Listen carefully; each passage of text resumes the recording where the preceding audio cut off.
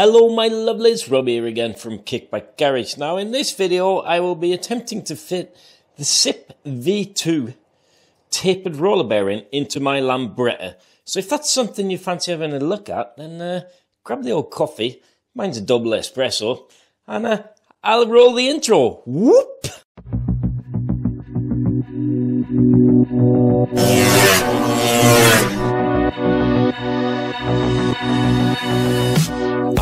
Messing around with these cameras, batteries going flat. Markerte det med regn, alle sprang I lag og ville komme under tak. Ingen av oss merket at du hadde falt I frak, for valgte du å dra. Hvem I faen kunne se den komme, da høsten tok over, sa vi hadde bratt la oss sommer. Well, before I show you what this is all about, I just have to say something about SIP.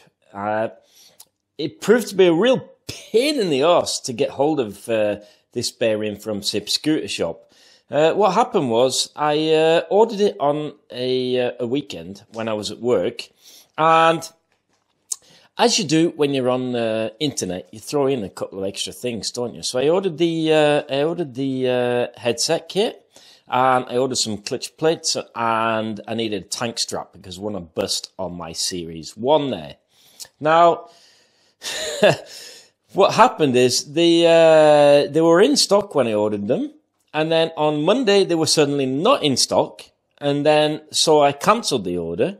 But then I got an email saying, in German, of course. I mean, they don't translate anything for us that speak English. And in German, I got an email saying, well, it wasn't out of stock after all, and it's been sent. So I go in and have a look at my account. And what they've managed to do is split up the two, they've split that one order up into two. And so I had to phone them up, but it wasn't on my account. There was a lot of messing about. So I ended up having to phone them up, and I talked to one chap first, and I got put over to another chap. So after about half an hour, 27 minutes, I think, actually, to tell you the truth, then what I tried to explain to him is that when they split up parcels in two, this is going to be the same dilemma that you get in the UK now, so you'll probably be able to understand this more.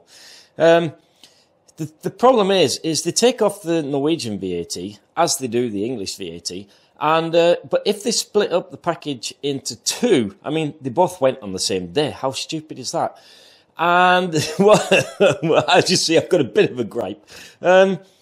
So what happened is I ended up getting 2 handling fees on top of the VAT. But when I explained this to SIP, they said, it'd be no problem. When this headset bearing kit goes out, then we'll write on the package and you won't have to pay extra handling fees. So that little soiree there cost me £70 extra. So this is the most expensive headset, and it's expensive to start off with. Most expensive headset I've ever done. So what I would suggest is, if you buy stuff from SIP, they do make some nice stuff. The vape electronic ignition kit in particular, I really love that. Do yourself a favour. If you're in the UK or if you're anywhere else, use a dealer. Use a proper dealer so you can go down and pick it up, or use a dealer that sends stuff out properly, because their web site, they haven't got full control of that, and it just was a real balls ache. So 3 weeks later, it's turned up, and now we're going to fit it. So let's have a look at it. So this is what I'm going to be fitting today. Now it comes delivered, the kit. It comes delivered in this little box, and it has a QR code on the back there. So I was thinking, that's nice. SIP have made some instructions, but lo and behold, when you scan your phone on that, you just get the SIP website. So absolutely no instructions whatsoever. What the kit comes with is this bearing race here, which you fit on your fork. It comes with the roller taper, which is sort of the star of the show. The race itself is a separate piece that you have to either peen, punch. Let's have a look, see if I can find it. I don't want to drop this in because this came sort of semi-assembled, and I used ages trying to get it out. So I'm just going to put that on there loosely. So that fits inside this cup here. Now, this is the one for chrome ring scooters, which is what, 64 and older. But yep, we'll fit it and give it a go. So this ring sits in here, and you either have to punch it with a punch or use some Loctite. Now, I've got some bearing Loctite, some green stuff, and the tolerance is really tight there. So if I put that in with Loctite, then it should be fine. But for purposes of fitting, I think I'll fit that after I've fit the cup to the scooter. One thing to note here, which I'm not really that pleased about, the Vespa type tapered roller bearings, they come with a rubber seal at the bottom. But as Vespa people, for some strange reason, we just get this shitty looking ring on there. Let's have a look. It sits there, obviously. Turn it around, Rob. We just get this like shitty looking ring there, and it's not really going to offer that good weather protection. Now, on Series 1s and 2s, we don't have the plate that sits at the bottom of the bearing originally. But what we do have is the inner mudguard, so that should help a little bit.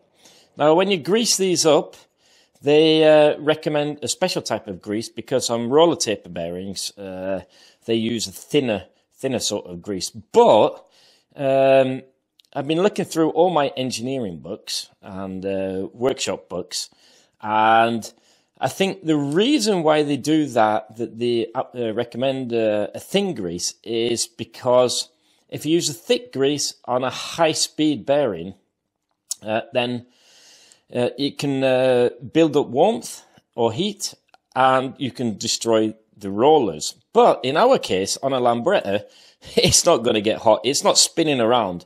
It's just turning. So what I think I'll do, just to help me with that water ingress situation that you might end up getting on one of these, I'm going to be fitting it with some marine grease. I'm not going to overdo it. I'm just going to smear it in there and maybe pack the bottom in a little bit so that I don't get water ingress. So that's sort of a bad thing. The good thing is these are at least 3 times the size of normal lower bearing you get on your lambretta. And all modern motorbikes use roller taper bearings, and I've fit these similar sort of kit actually on the last 2 BSAs that I've used, and they've worked really, really well.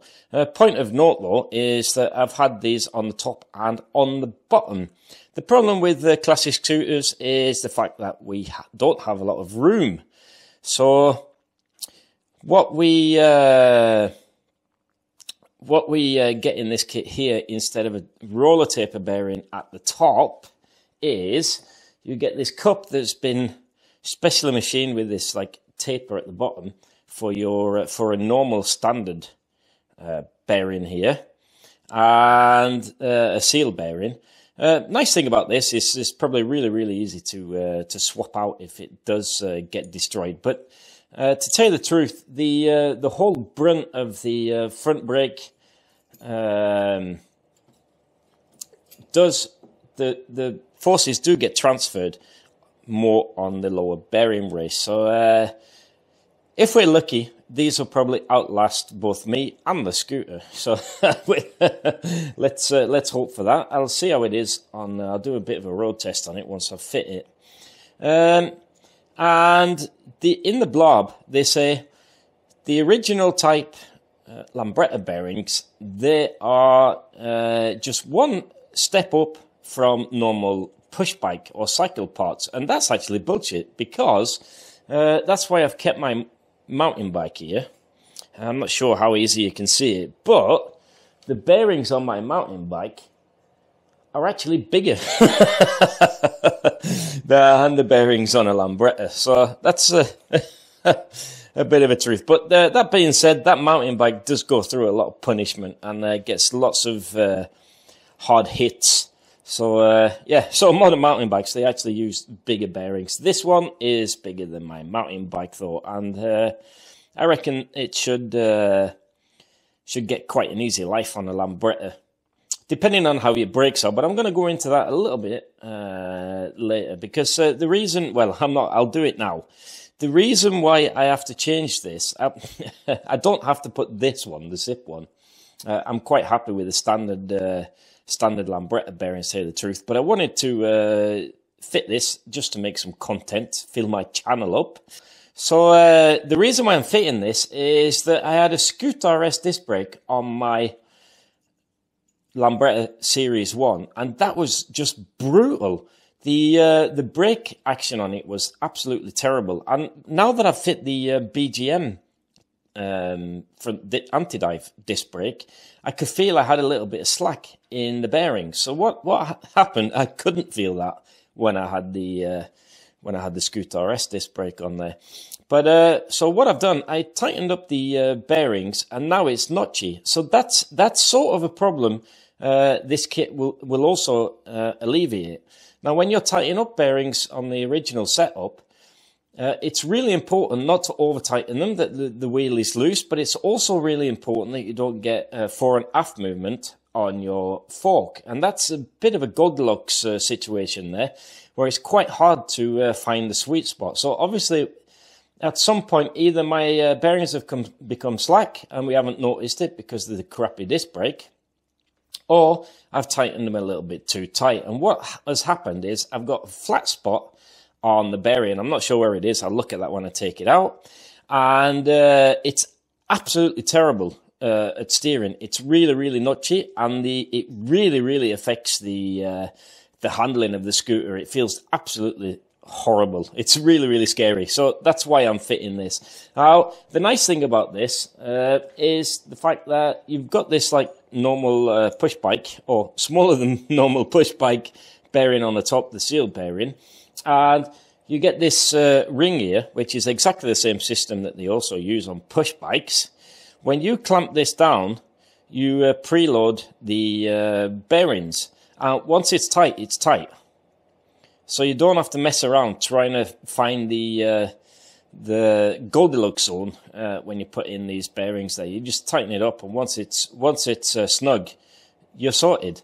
And the fact that it's got a taper roller at the bottom and this little shim at the top, which has got this chamfer here, as you may be able to see on the edge there, this will centralize the fork into the frame as well a lot better.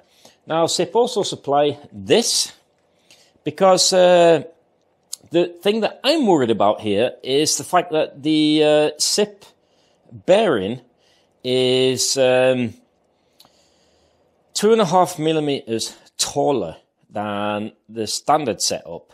So what you have to do is lose one of your tightening nuts on the top, and you just use the one of them, and you use this tab washer. So once you've tightened it down, you can fold the tab up, and that should keep it secure into place. Now, this is just a guess, obviously, because SIP don't give fitting instructions. Right, so that was actually a bit of a pain in the arse. It was so tight, the tolerances there on the race. You can actually see the marks on my fork. So what I'm worried about now is that it's expanded enough so that the bearing itself won't sit on the race properly. But what I did was I actually had to warm it up, and then I used this race. As you see, it's quite a good fit on the top there, and knocked it down. It did take quite a bit of effort to get on there, I have to say. Now, that could have something to do with my fork, but yeah, it was a pain anyway. I've never had a problem with other races, and my dilemma now is, will this fit over there?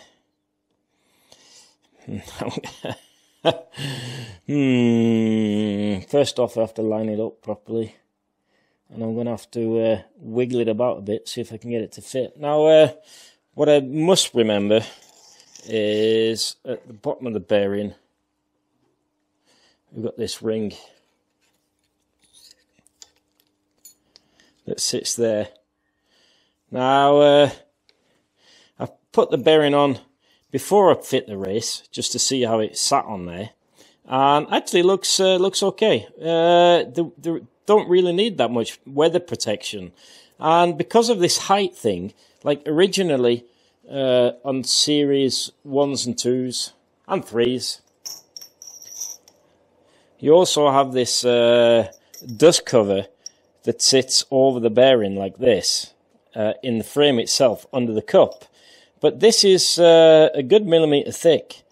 So what I think I'll do to save myself some height, so that I don't have to, hopefully, won't have to file the notch a little bit bigger in the fork for the bolt, I think I'm just going to omit this in the frame.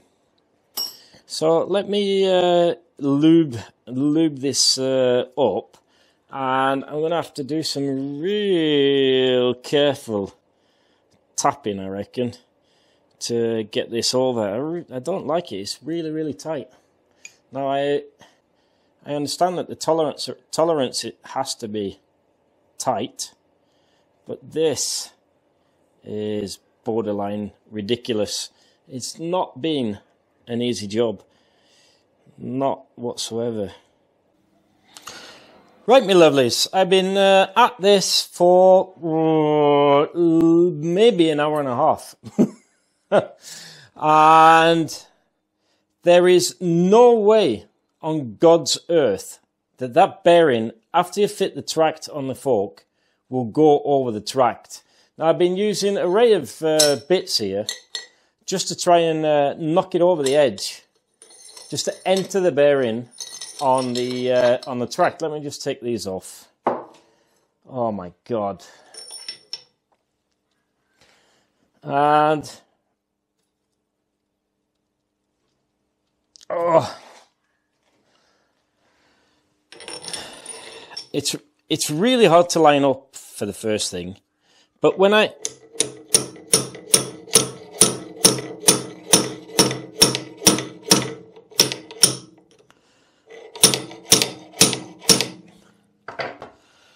seriously can't get it further than this. It's so annoying. The biggest annoyance is now I have to order proper cups and bearings, and I have to find some way of getting that bearing tract off the fork again, because of the way that this is designed, you can't get to it. So I'm going to have to use a Dremel or a chisel or something like that. It's just, seriously, will not. No matter how much I try, I cannot knock the bearing over the tract. And now it's crooked as fuck. Seriously, I completely give up. So I don't think I'll have to do it. I'm just going to have to take all this off and start from scratch and just fit the original parts again. That is just so annoying, really. So I'll love you and leave you there, and I'm going to go out for a ride. I'm just so frustrated. And I normally don't give up. I am not a giver-upper. You know that. It's just that thing. As soon as you fit the bearing tract on the fork, which is a bit of a pain, if your fork is slightly out of tolerance, I mean, this is in a Centi, it's not Rolls-Royce, then the inner bearing race just does not fit on the bearing.